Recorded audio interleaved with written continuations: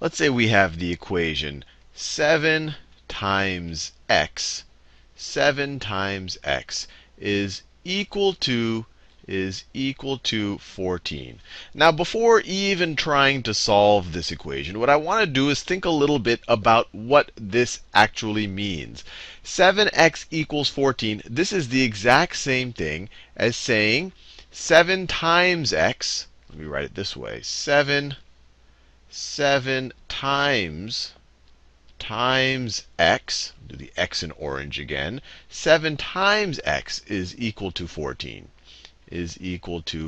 Now, you might be able to do this in your head. You could literally go through the 7 times tables. You say, well, 7 times 1 is equal to 7, so that won't work. 7 times 2 is equal to 14, so 2 works here.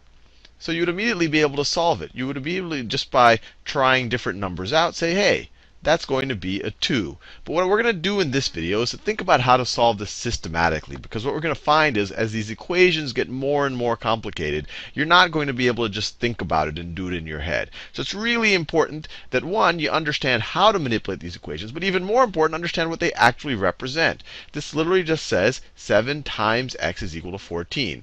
In algebra, we don't write the times there. When you write two numbers next to each other, or a number next to a variable like this, it just means that you are multiplying. It's just a shorthand notation. And in general, we don't use the multiplication sign because it's confusing, because x is the most common variable used in algebra. And if I were to write 7 times x is equal to 14, if I write my times sign or my x a little bit strange, it might look like xx or times times. So in general, when you're dealing with equations, especially when one of the variables is an x, you wouldn't use the traditional multiplication sign. You might use something like this.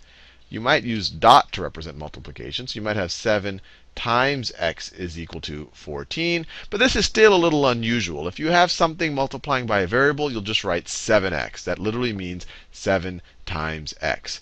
Now, to understand how you have to, or how you can manipulate this equation to solve it, let's visualize this. So 7 times x, what is that? That's the same thing. So I'm just going to rewrite this equation, but I'm going to rewrite it in visual form. So 7 times x. So that literally means x added to itself 7 times. That's the definition of multiplication.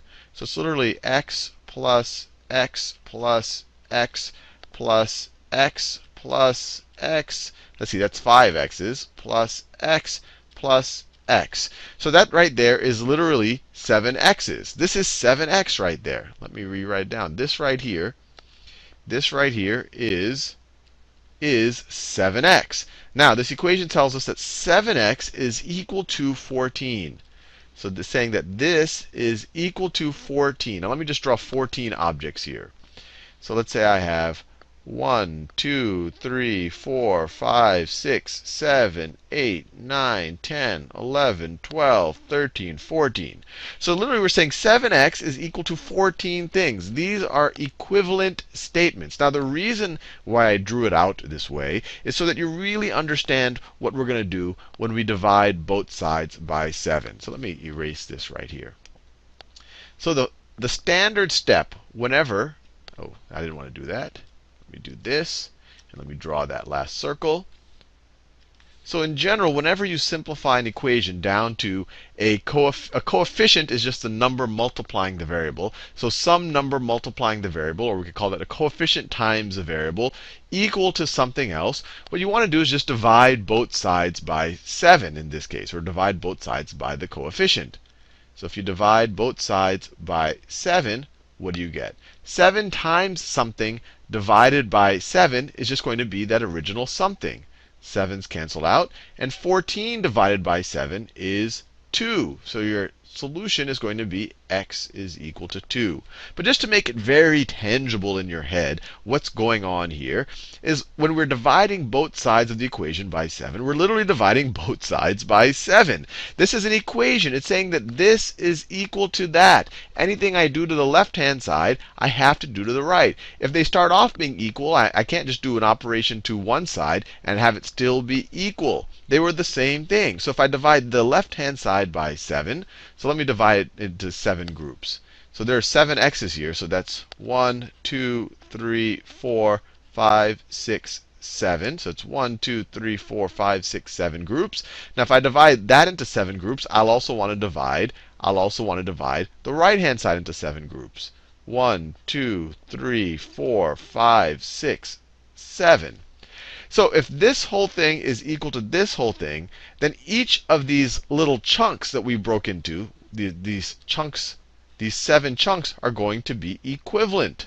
So this chunk you could say is equal to that chunk. This chunk is equal to this chunk. They're all equivalent chunks. There's 7 chunks here, 7 chunks here. So each x must be equal to 2 of these objects. So we get x is equal to, in this case, we had the objects drawn out where there's 2 of them. X is equal to 2. Now, let's just do a couple more examples here, just so it really gets in your mind that we're dealing with an equation, and any operation that you do to one side of the equation, you should do to the other. So let me scroll down a little bit. So let's say I have 3x is equal to 15. Now, once again, you might be able to do this in your head. This is saying 3 times some number is equal to 15. You could go through your 3 times tables and figure it out. But if you just wanted to do this systematically, and it is good to understand it systematically, you say, OK, this thing on the left is equal to this thing on the right. What do I have to do to this thing on the left to have just an x there? Well, to have just an x there, I want to divide it by 3. And my whole motivation for doing that is to have 3 times something divided by 3. The 3's will cancel out, and I'm just going to be left with an x. Now, 3x was equal to 15.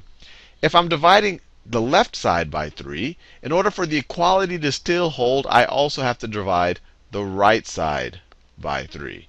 And what does that give us? Well, the left-hand side, we're just going to be left with an x. So it's just going to be an x. And then the right-hand side, what is 15 divided by 3? Well, it is just 5. Now, you could have also done this equation in a slightly different way, although they are really equivalent.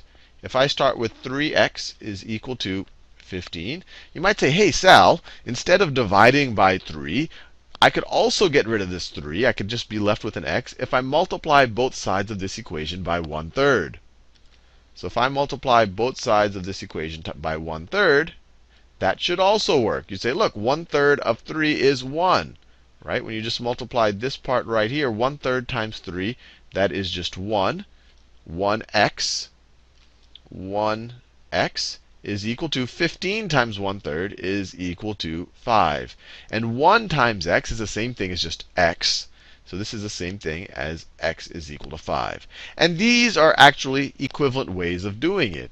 If you divide both sides by 3, that is equivalent to multiplying both sides of the equation by 1/3. Now let's do one more, and I'm going to make it a little bit more complicated. So let's say, and I'm going to change the variable a little bit. So let's say I have 2y plus 2y plus 4y is equal to 18.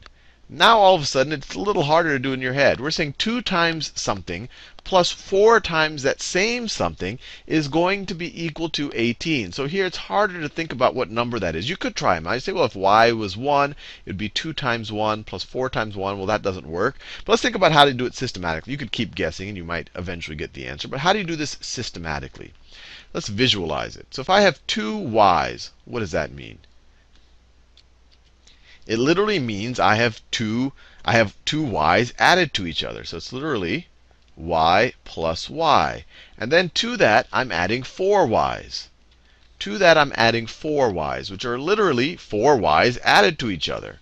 So it's y plus y plus y plus y. And that has got to be equal to 18. So that is equal to 18. Now, how many y's do I have here on the left-hand side? How many y's do I have? I have 1, 2, 3, 4, 5, 6 y's. So you could simplify this as 6y is equal to 18. And if you think about it, it makes complete sense. So this is this thing right here. The 2y plus the 4y is 6y.